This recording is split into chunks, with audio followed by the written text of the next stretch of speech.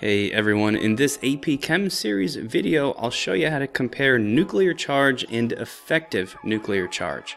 To do this, you need to remember that there's a difference between core and valence electrons. The valence electrons are the outermost ones, and you'll find them in the highest energy level s and p orbitals only. Take these tellurium atoms for example, which have the configuration shown here.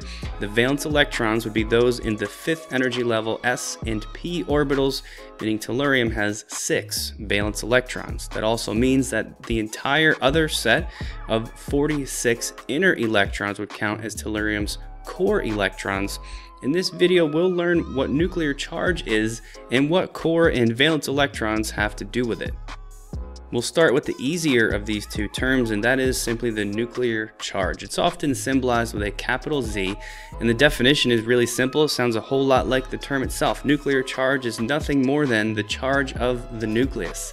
Since a nucleus is only made of 2 particles, protons and neutrons, which have no charge, that means the whole charge of the nucleus, the whole nuclear charge, is only caused by the protons. You simply count them up. Let's apply this by comparing the nuclear charges of these 2 atoms, argon and chlorine. You'd go to the periodic table and see that argon has an atomic number of 18. That means it has 18 protons. That means its nuclear charge is plus 18. If you did the same thing with chlorine, you'd see it has 17 protons, therefore a nuclear charge of plus 17, and you can make the statement that argon has a greater nuclear charge than chlorine. The effective nuclear charge is a little more complicated. It still uses a symbol capital Z, but with a subscript EFF for effective. So a good way to think about effective nuclear charge is the charge of the nucleus, but combining that with the charges of the inner core electrons as well. Take this chlorine atom for example. Its effective nuclear charge is like saying, let's ignore these outermost valence electrons and just think about the charge that results from this plus 17 nucleus and these core electrons combined together. That combined charge will be different than the charge of the plus 17 nucleus all by itself, because those inner electrons will cancel out or shield some of that positive 17 charge of the nucleus. This is often referred to as the shielding effect. To show you how it works, let's draw an imaginary red boundary around the nucleus and those core electrons. We can approximate the effective nuclear charge by starting with the charge of the nucleus itself, the plus 17 caused by the protons. Next, we're going to count how many core electrons there are. 2 in the first energy level, 8 in the second. I mean, there's 10 total core electrons here that are blocking, canceling out, or shielding some of that plus 17 charge from the protons. Since those 10 electrons are canceling out some of that positive 17 from the nucleus, we subtract out 10 from that 17, leaving us with a plus 7. That is the effective nuclear charge of that nucleus and these core electrons combined.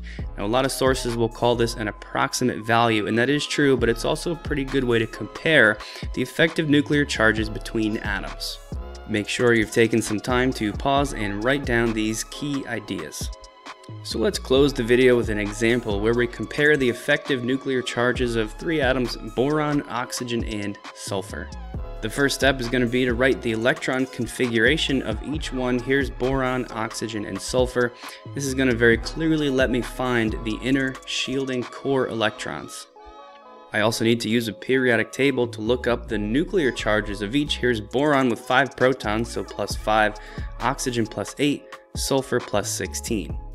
And so we don't forget, let's label each of those nuclear charges beneath the configuration. Here's boron's plus 5, oxygen's plus 8, and sulfur's plus 16. So now I know how positive each nucleus is. Next, we need to figure out how much shielding takes place from the core electrons in each atom. I'm going to go ahead and label those inner shielding electrons on each configuration. Here's boron's, oxygen's, and here's sulfur's. So boron's nucleus has a plus 5 charge, but there's 2 core electrons to shield that plus 5 charge, resulting in an effective nuclear charge of plus 3. For oxygen and its 2 shielding electrons, subtracting those out tells me that its effective nuclear charge is plus 6. And sulfur is a much larger atom and has a lot more shielding electrons, 10 of them in fact. Subtracting out those 10 shielding electrons means that sulfur also has an effective nuclear charge of +6. So what kind of summaries can we make here? Well, we know that boron has a lower effective nuclear charge than oxygen and sulfur, and that oxygen and sulfur have approximately equal effective nuclear charges. That wraps it up for this video. Thanks a lot for watching, and here's a brief summary.